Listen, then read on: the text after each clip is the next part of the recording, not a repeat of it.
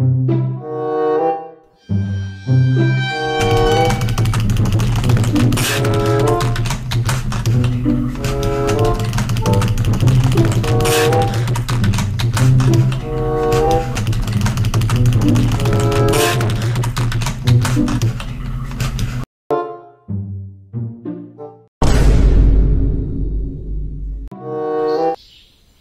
my God, bro. Oh, hell no, man. What the fuck, man? Hello everyone! The 4-month wait is finally over. Off-Roading Epic has had a massive update. I would say it's the biggest one ever. This update has 22 new cars for new trailers, map changes, and a part 2 of farming, plus hints towards new updates and lore. We have a lot to cover, so without further ado, let's go. Let's start with the new farming. You can now grow and harvest crops.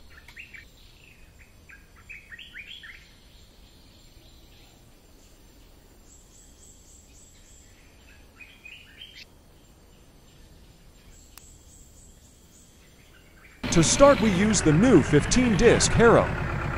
We start by lowering it. Then you drag it across the field. It will make a nice dirt path.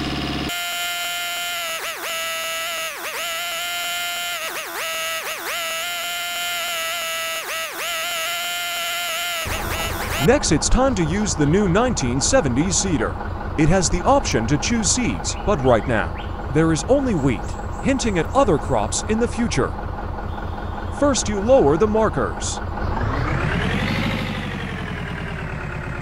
Now turn it on and plant your crop.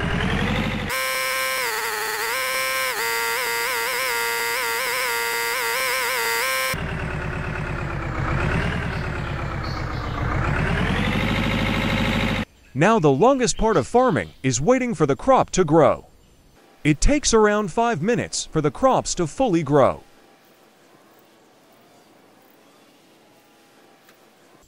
When your wheat looks like this, it is ready to harvest. Which means it's time for our next new toy, combine harvesters.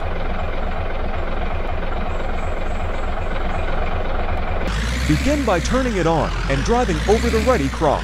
Be warned, not all wheat grows at the same pace, so some of it might not be ready at the same time. Basically, all you have to do now is collect it all.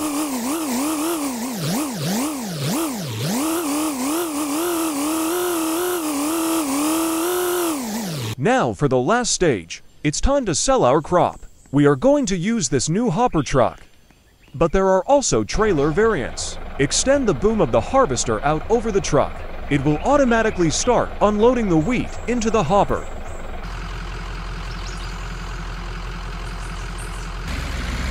Now let's take the grain over to sell it.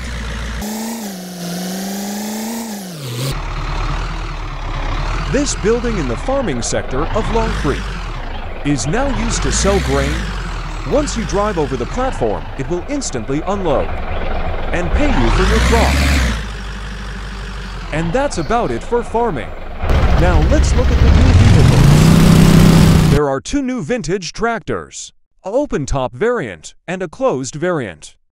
Both are extremely detailed in modeling as usual. While the same tractors, there are multiple differences between the two. The open-top has 2 lanterns mounted on the sides of the grille, but the closed has 1 large lantern on top. Other differences are exhaust pipes between the two.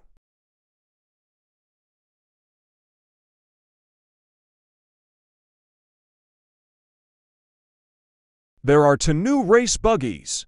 The blue one is longer with a massive engine, while the yellow one is compact and has a spoiler on the back. Both cars are extremely fast and show off the new suspension physics in the game. You can once again see Epic 7's crazy skilled modeling with the open engine on the blue buggy. Now we can see the long-awaited sedans. We have known about these vehicles for a while from the sneak peek, but here they finally are. There is the civilian variant with white wall tires, and the police with a heavy bumper, LCPD livery, and siren. Both cars are nice new generic vehicles. You can see driving through Long Creek. Next are new pickup trucks. The red one is a new chassis, but the yellow is based off of the sedan.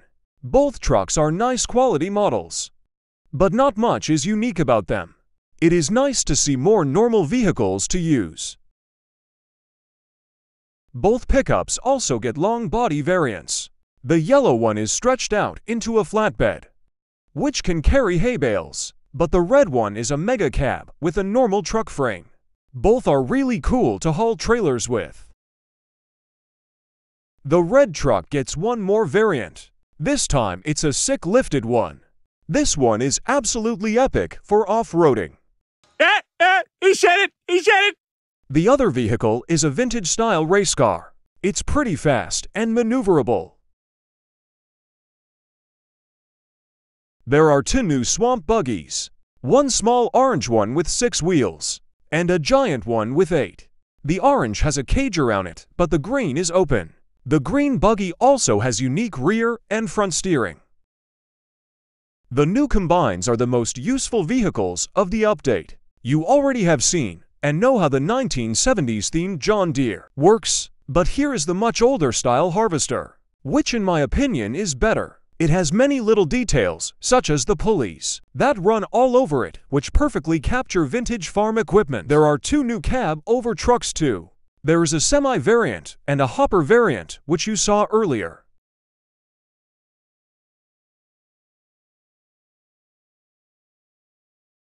There are also 2 new vans. They are British-style delivery vans. The small one is a cutie little guy, but the other one is quite scary. It's the first monster truck to be added to Off-Roading Epic. It also has unique steering.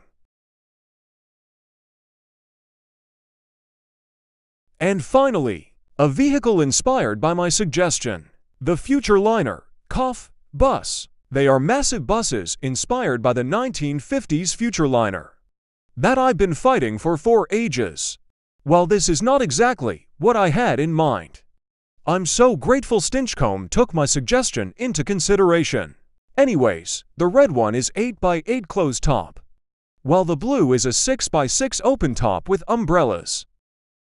These vehicles are also unique because they are the first vehicles to be available in a pack. This means you can buy both buses in one pack. I will consider this my Christmas gift from the Off-Roading Epic team.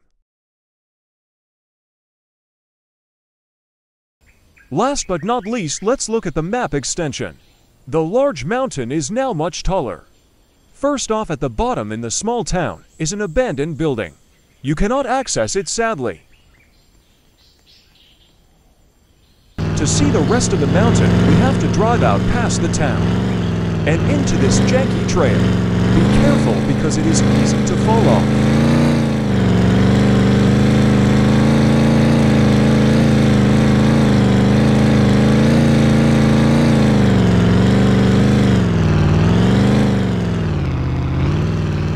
Next, we need to go through these roadblocks. You need a powerful truck to get up this next part. Once we climb up, we see.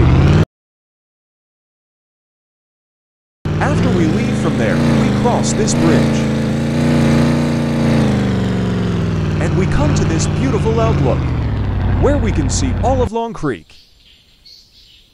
Anyways, that's where I am going to end this video. If you want to see more Off-Roading Epic content, make sure to sub. Otherwise, goodbye.